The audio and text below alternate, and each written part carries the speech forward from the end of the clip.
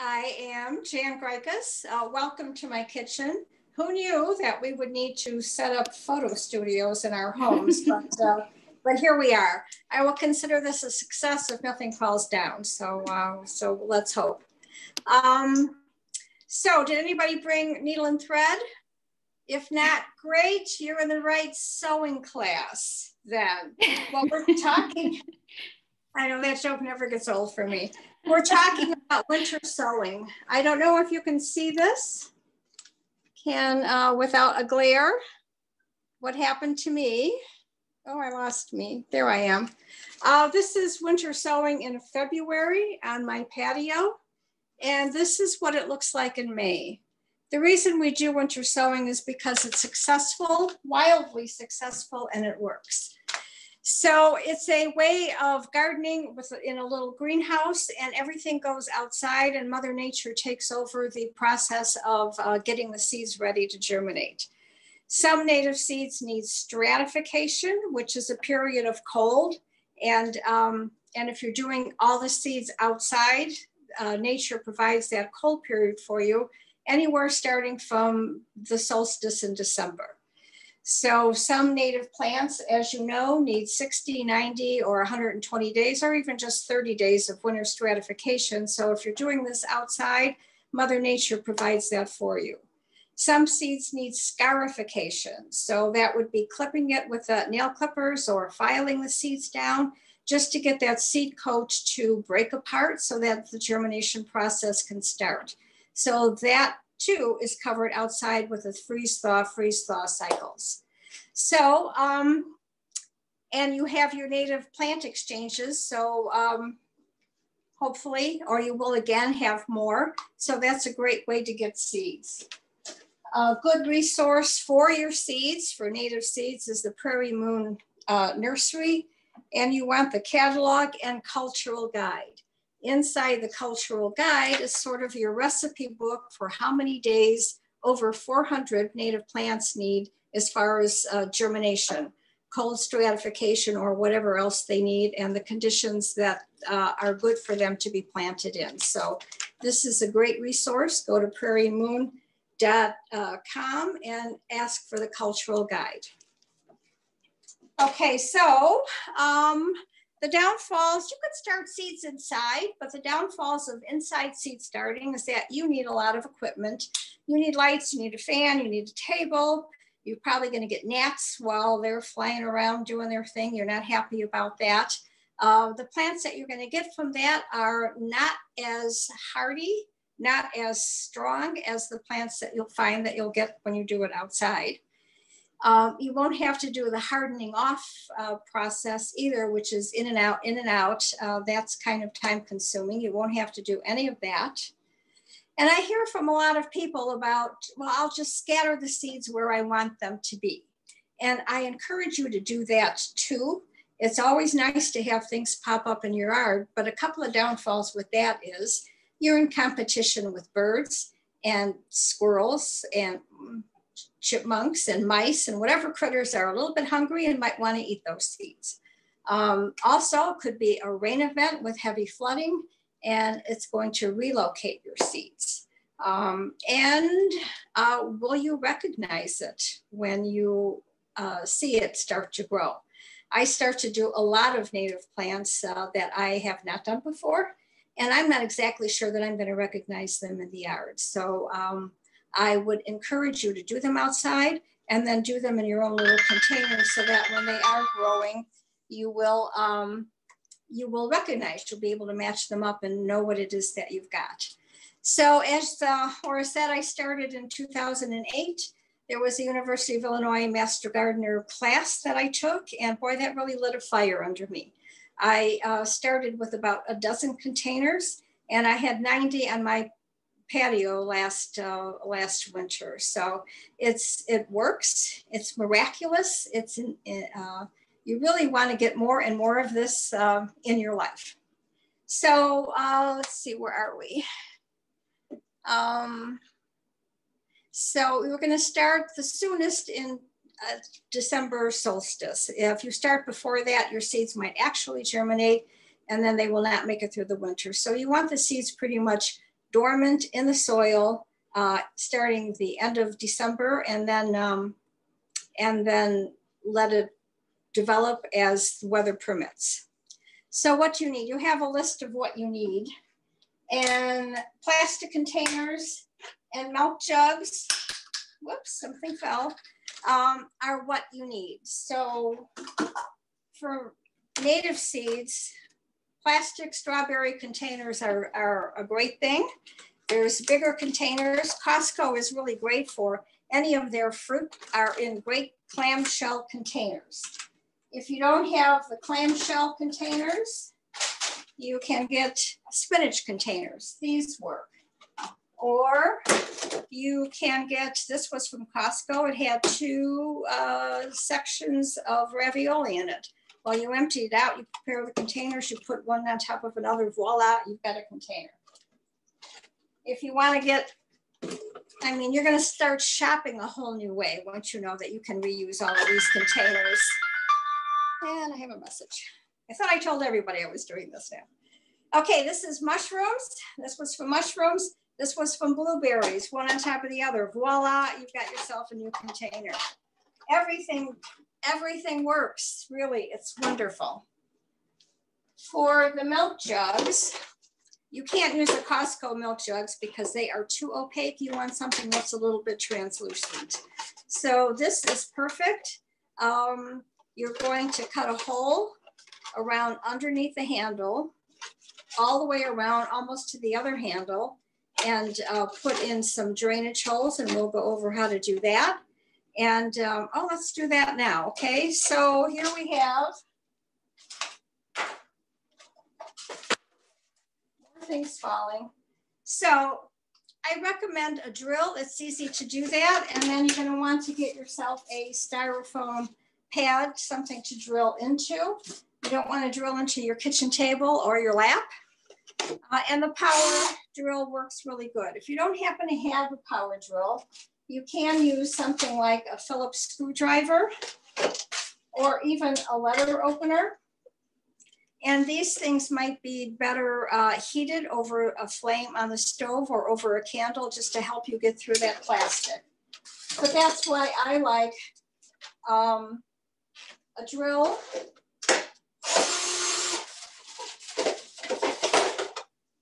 Here we go. You want 4 holes on the bottom. And then for the plastic, for the milk jug, you're going to put 2 punch holes in the top and 2 on the bottom across from the handle so that you can twist tie them together. Everyone, again, drop something. Everyone is got emails. I'm getting a lot of emails on how to winter sow, and a lot of YouTube out there, they all recommend duct tape to use, but that's a waste of a one-time use, non-compostable item. So you really don't need any kind of duct tape at all in your containers. You might need a little bit of tape on something like this that you're putting together, a makeshift container. You might need a little bit of tape, but that's okay. So let's see, potting soil. The next thing we're going to do is put in potting soil, and you want good potting soil. You don't want seed starter mix. There aren't enough nutrients in that to make it all the way outside. You don't want heavy garden soil. That's going to have wheat seeds and pathogens possibly in it, as well as home compost. You don't want to use that. So a good potting soil is your best bet. You don't want cactus mix either because that's just not enough nutrients either. So a good, seriously, a good potting mix is available from a lot of places. I know when we did this at Seguin, we used Purple Cow, which is great. So you can check out your local garden centers. They might even have their own bagged potting soil, so that's good to use. And let's see, and you could, it's better if it doesn't have soil moist crystals, but frankly, I have used that as well too, and it works. It's better without because depending on your seeds, they might not like so much moisture, but if you have to use it, and then look at the next time for something that doesn't have that. And seeds, my goodness, you've got all the seeds that you want. If you're looking in a store, and all the stores have them out now, they're even on sale usually. So if you're going to look for native plants, you want to look for something that if it doesn't say native, like something about where it's going to be growing, like prairie or mountain, or seeds that say they self-sow readily, or start in early spring, or needs pre-chilling. Those are clues on the soil, on the seed packet, that will tell you that this is perfect for winter sowing. But as the master gardener with my vegetables, frankly, I do a whole lot more vegetables, herbs, and flowers than I do natives, because that's where I have a place to plant all of this stuff. So definitely, I mean, everyone here eats, yes? So definitely think about doing some food as well. There's spinach, there's kale, there's Swiss chard. There's a lot of all those early cabbage, brassica plants that are perfect for this stuff, and carrots even. So don't limit yourself just to natives. Get something growing so that you can eat it as well. So, okay. Really. Sorry about that. I'm only popular when I'm busy. Okay, so we have prepared the container, well, prepared one of the containers. We are going to plant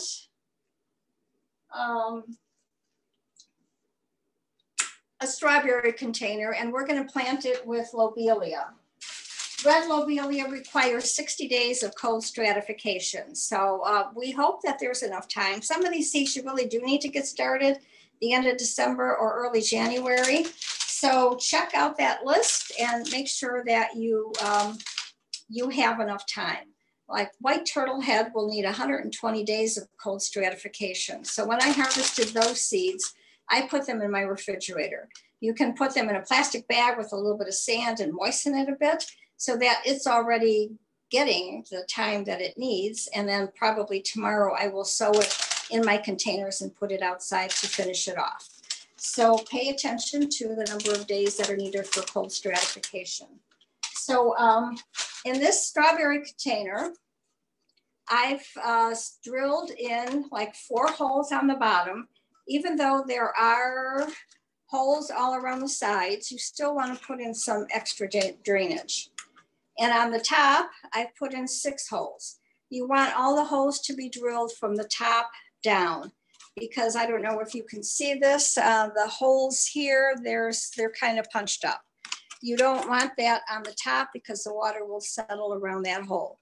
So again, with your drill and all the styrofoam packing that we have from all of our Amazon packages this COVID time, you can kind of jerry-rig something to fit into the area that you need to drill. And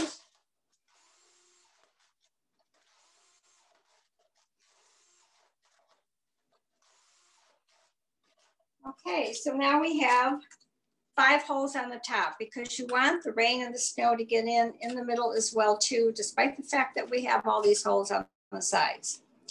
Now, while your container is dry, you want to mark it, and you want to mark it with a paint pen. Take your 40% off coupon and go to Hobby Lobby or Michael's or Joann Fabrics and ask them where their paint pen aisle is. I know Sharpies say that they're permanent markers, but they are no match for the sun. And unless you want a lot of surprises come spring, you really want to get a paint pen. And you want to mark it on the containers when they're dry.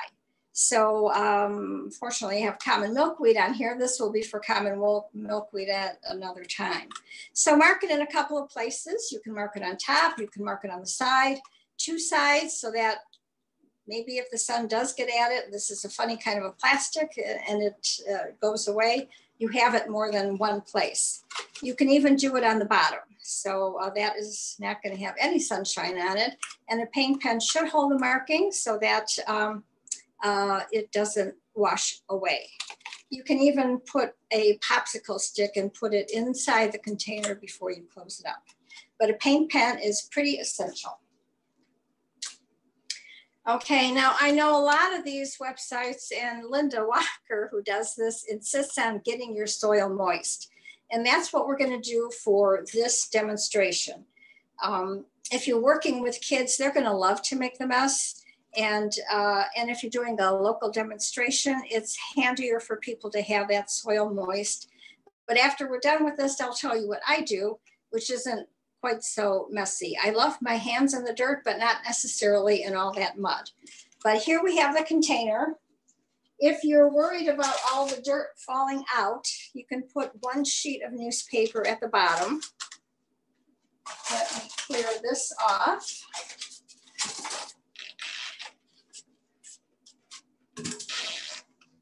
So for the potting mix, you want to get it warm. You want to get it wet with warm water.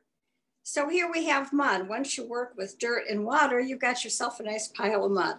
As I said, great for the kids. Get them involved. Let them slop all of this in there. So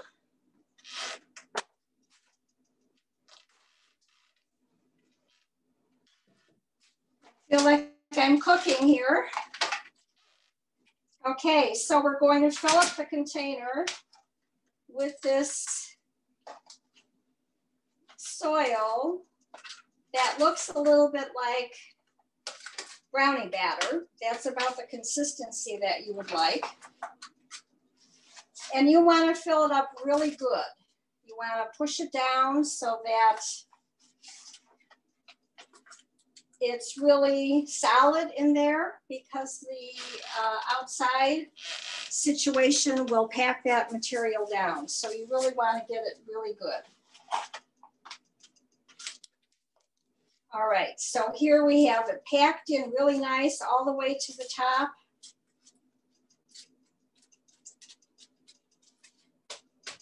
All right, there we go. And we're going to take the red lobelia seeds. And they just want to be sprinkled down the top. Now, how many seeds do we put in here? Well, that kind of depends on the plant and your willingness to transplant when they're ready to do that. So, and sometimes you just don't have much of a choice. Like if I'm going to get a flower here that's dry that I saved from my yard, I'm going to sprinkle it in here, and I can see that I have a lot of seeds in there. But actually that's okay. We'll talk about how we're going to plant it out in a little bit. So I have my container filled, packed really tightly. The soil is moist, ready to go. This does not need any dirt on top of it. If you need to know how much dirt to put on top of your seeds, the rule of thumb is twice the width of the seed. So sometimes that's 1/4 of an inch, sometimes that's 1/2 inch. You can Google all of that stuff too. So I'm just gonna close this up. My container is marked, it's planted. Oh, you wanna press down the seeds into the soil. You want good seed to soil contact. So I'm gonna close up my lid. My container is marked, it's ready. I'm gonna put it outside and do a little happy dance and wait for the magic to happen. So for a milk jug, you're gonna do the same thing. Now the strawberry container does not have a lot of headroom, and some of the information you get will say that you need 4 inches of headroom. That isn't necessarily true for natives, because once they reach the top of that strawberry container or another shallower container, they're pretty much good to go with the lid off. So you're okay with that. For other like vegetables or herbs or other tender flowers, it's good to have 4 inches for your soil at the bottom and 4 inches of headroom. That gives them a chance to really grow. And you saw my picture here. There is stuff coming out all over. So it's good to have headroom for some plants. Natives really are okay with it. And for the labeling, you really want to make sure that you label. What I do with my milk jugs is I number them, and I have a spreadsheet indoors where I have listed what they are and when I planted them. And if you don't label them, you wind up with a surprise. One year I planted a whole turkey roasting pan it had a plastic lid on it. I lost the markings. I didn't remember what I planted. I must have lost the list as well. I didn't recognize the leaf. I planted them in the yard. I watched them be green all summer, but the following year, foxgloves, because that's a biennial and it needs, it blooms in its second year anyway. So that was a nice surprise, but you don't want 90 containers of surprises. And in fact, I still have some descendants of that plant. So, some surprises are good, but you don't want them all to be surprises. So label, label, label, label on the top, label on the sides, label on the bottom, label on the inside, and use that paint pen. All right, then you're going to put the milk jugs outside. And you're going to be looking at them all the time, and you're going to wonder, what is she talking about? I don't see anything here, but one by one, slowly, I promise you, they will turn, you'll start to see green. You'll be very excited. You want to put them outside where they can drain. You want to put them in a half sun day position, which is the best. If it's from sun up to sundown, full sun, that might be a little bit too much for them. The seedlings, well, the container will heat up, so you don't want to make it really that hot or that much sun. So a half a day sun is the best possible place for them. If the chipmunks and the squirrels, they will peek in, they will look at it, they will smell it, but they won't do anything about it. I've never had any critter damage. If you're using something like a milk jug, not a milk jug, I'm sorry, a water bottle, you might want to create some area where they will not be blown over in the wind. I know one of our garden club members, that's all they have are all those kinds of water bottles. So they make sure that they put them someplace where the wind's not going to blow them all over. Okay, so the only time that you're really going to have to worry about them is when we get warmer weather. Do you remember in 2012 when we had that whole week of 80-degree, hot, sunny weather, windy? Well, those containers are going to dry up in those conditions. So if it's over 32 degrees and you see condensation on the top of the container, you're good. If you pick it up and it feels heavy, then you're good. But if it doesn't feel heavy and you don't see the condensation, you will want to rehydrate those containers, because in this process, at this point in time in the process, a dry seed is a dead seed. So you can water with a watering can and a rose, water all over them. What I like to do as well is put a tray like this. This happens to be a kitty litter tray, but whatever you happen to have, a kid's pool or whatever, fill it with water, set the container inside, wait about 20, 30 minutes, and then when it feels heavy enough, then you take it out and you put in your other containers. That's kind of the easiest way to do it. Okay, now I think I promised you a different way of planting. If you don't want to work with that mud, I can turn the camera around, but visualize a kitchen counter with a bag of dirt and the sink. I have a double sink, so my containers are in the sink. My hose is getting everything all nice and wet, and it's draining out in the sink. So then I plant the seeds. I top it with whatever amount of soil if it needs it, and then it goes in this container. I cover it up. I slide it down the rest of the counter out to the patio door and onto the patio. So, so that's how I do it, because I don't really like that big mess, but you can do it either way. If you're working with kids, as I said, they're going to love that nice wet mess, but I prefer a different way. There's always more than one way to skin a cat, isn't there? Sorry, cat lovers. Okay, so now it's May and you have all of this stuff that's growing magically, wonderfully well. What are you going to do with it? So it depends on what it is and how thickly you've planted it, how you're going to plant it. You can tease them all out and plant them individually when the weather is right. Or you can take out a chunk and plant the chunk. That's called hunko seedlings. You can plant that out in the yard. If it's something like parsley or alyssum or a grass that you've planted, that's fine to be planted in a little chunk. Even if it's a different, bigger kind of a plant, a small chunk is fine to plant if you've overseeded. And the strongest in all of those plants, it will be the one to survive. Or you can dig them out individually and you can plant them up in tall plug pots. I'm sure you have all those tall plug pots from past native plant sales, and plant it in there. You'll have to take care of it for the summer, of course, watering it to make sure it's all watered, but then you can plant it in the fall. And here, I don't know if this is possible to see, but this was last year's white turtle head that I planted winter sowing, and I took them apart one by one, put them in these tall plug pots. And in September, this is the kind of root mass that you're going to have. And most of my plants were actually in flowers. So I love white turtle head.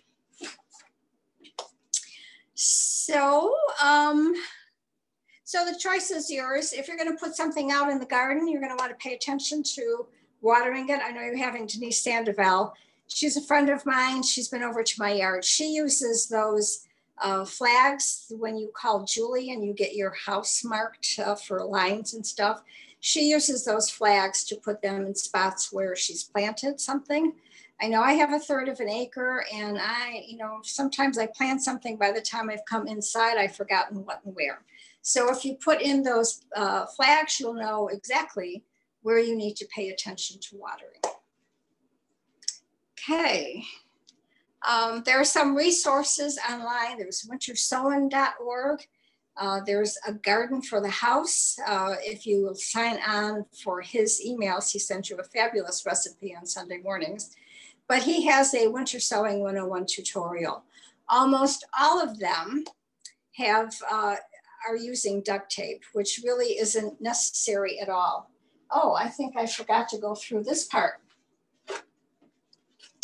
So for a milk jug, we did in the 2 hole punches in the top and at the bottom, and we're just going to tie it together and close it. There's no need. I know it's not going to close perfectly. It's not going to be hermetically sealed, but it doesn't need to be. I haven't used any tape on these kinds of jugs for the last 3 years. There's absolutely no difference in the germination rate. So really, it's better not to use anything like that tape. Only sparingly if you need it for certain containers. So, are there any questions?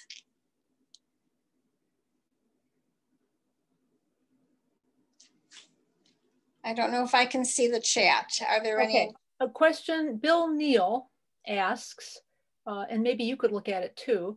A question on sowing seeds of annuals and some veggies, not native plants. At another Zoom presentation, the speaker said germination times for winter sowing may be different than germinating seeds under grow lights in the basement. Our local garden club usually has a plant sale of seeds we have sown. It would be important to have the plants ready by a specific date. Due to COVID, I was thinking we might use winter sowing to take the place of group planting and tending. I wonder about the reliability of having transplants ready by a specific date. Your thoughts? Yeah, that's an issue because my garden club too, our plant sale is always the day before Mother's Day. That could be as early as May 8th.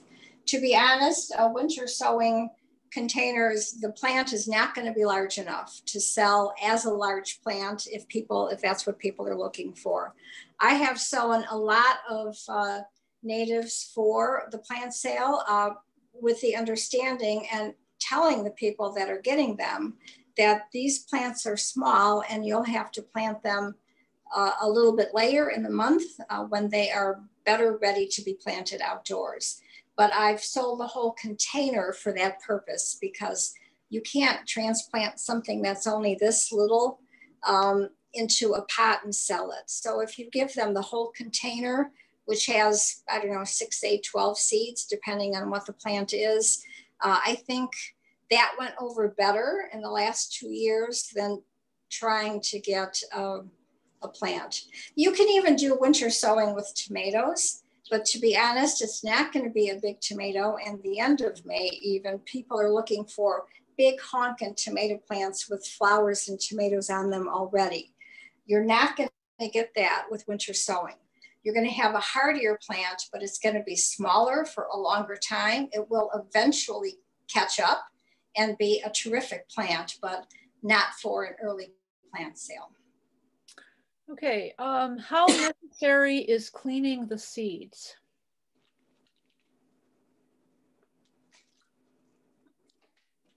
Sorry, cleaning the seeds, you mean scarification? Or just, I think getting the husks off and, you know, just how clean do you recommend the seeds to be? Oh, well, yeah, that too is going to depend on the seeds. Some of them are totally covered with oh, what's the word? Not fluff.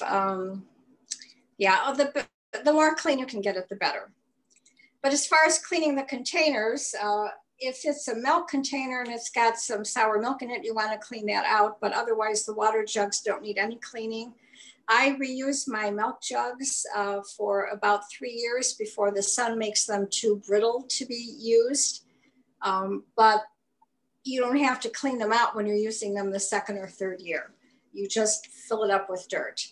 And in order to store them, because I have kind of a lot of containers, I got several 7-foot bamboo poles and I put them in a wrought iron umbrella stand and I thread them through those poles so that they're stored upright, vertically, rather than kicking and tripping all over them in the garage.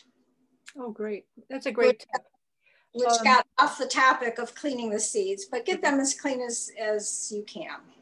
Yeah, a little bit of organic material is okay, but a little bit's fine, yeah.